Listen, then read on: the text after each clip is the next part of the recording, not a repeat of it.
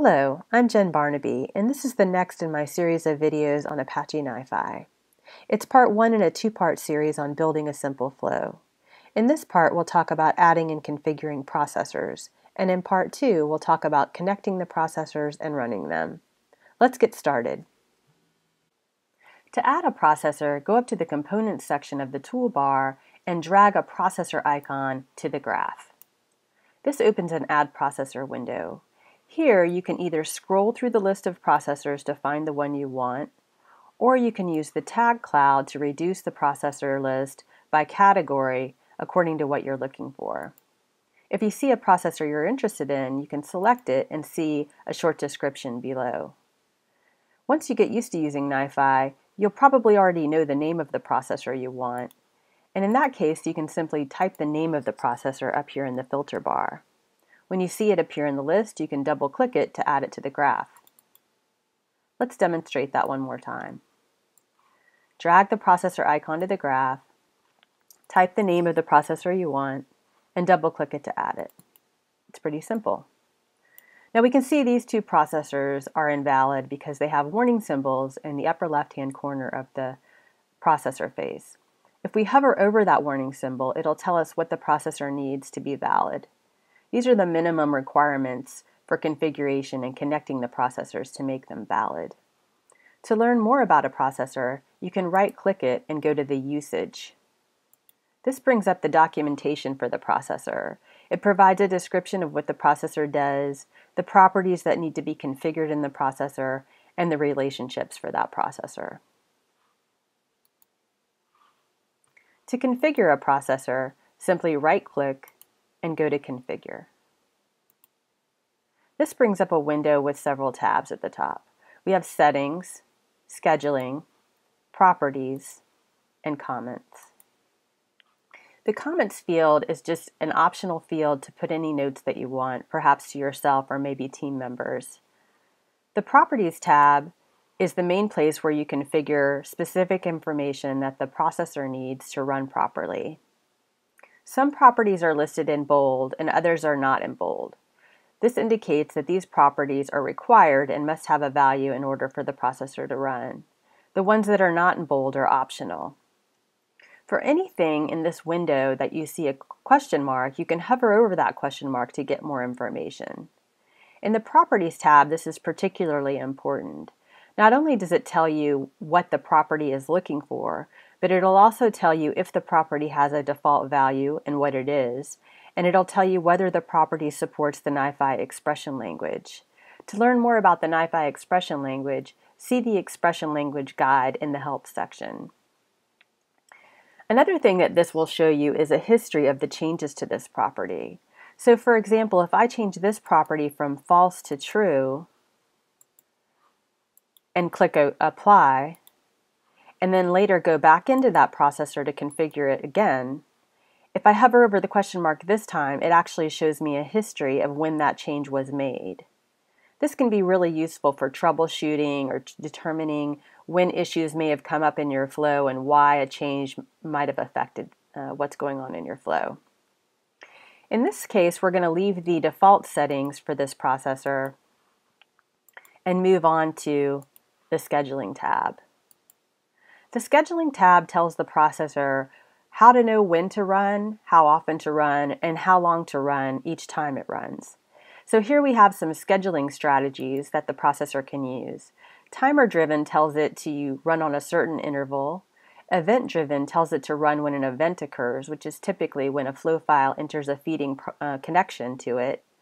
And cron-driven is sort of like timer-driven, but it allows you to set a very specific time for the processor to run, such as hour of the day, day of the week, day of the month, that type of thing.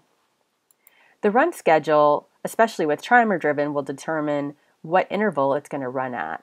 So if it's set to 0 seconds, that means it'll run as often as possible. You might want to have a processor run only once every 1 second or once every hour or so. That's what you can change there. Concurrent Tasks tells the processor how many tasks to do concurrently each time it runs. And again, for all of these things, you can hover over them to see the question mark information that's provided. The run duration is how long the processor will continue to run each time it runs.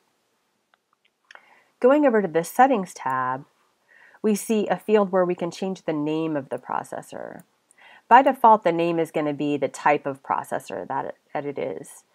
The reason why it's useful to name a processor something specific to your flow is, especially if you have several instances of the same processor on your graph, this helps you distinguish one from another very easily, especially when you're looking at logs and bulletins and that type of thing. Processors also have a unique ID number, so again, in the logs you can distinguish one from another very easily that way. And then you have penalty duration and yield duration. Penalty duration has to do with how long a processor penalizes a flow file if it doesn't process it successfully. And yield duration has to do with how long the processor itself will yield if for some reason it can't run the way it needs to. You can always hover over these question marks to get more information about these fields. The bulletin level is the level at which the processor will produce bulletins on the face of the processor. By default, it's set to warning, which means you'll only see bulletins when there are warnings or errors in the log for that processor, and that's usually the way you want to leave it. For this log attribute, we'll actually set it to info because we want to see the attributes that the processor is logging each time, and that way we'll see them in the bulletins for this particular processor. Up here to the right, we have auto-terminate relationships.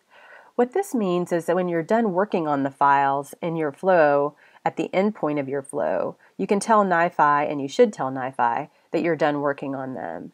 You do that by selecting a relationship that the files will go down when you're done with them.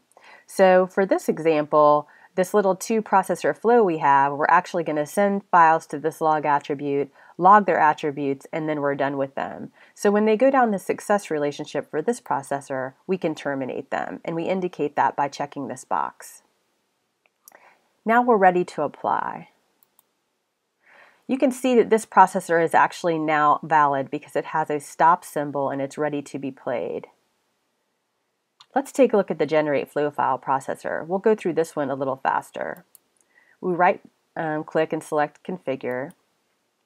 We're going to change nothing on the Settings tab, so we're going to leave everything as it is. We're going to leave the bulletin level at warning. We're not going to terminate any relationships here. We're going to set the scheduling to 1 second because this processor can produce test files very fast, and we don't want it to overload the system. So we're just going to set it to run only once every 1 second instead of as often as possible. For properties, we're going to tell it the size of the files we want it to create. That's a required property, and you have to enter that information. So I'm going to just put 10 kilobytes. Note that I have to put the unit of measure when I put in the file size. So you can't simply write 10 or 100 or whatever. You have to indicate kilobytes, megabytes, and so forth. Otherwise, the warning symbol on the face of the processor will give you an error. We click OK. All the other properties here already have default values that we're going to keep. And now we're just going to click Apply. Now this processor is still not valid because it needs a relationship between it and the log attribute. Adding relationships is very easy, but there's a lot to know about adding the connection that the relationship runs down. So I'm going to leave that for the next video. We'll talk about connecting these two processors and then running them. Check back for that video next.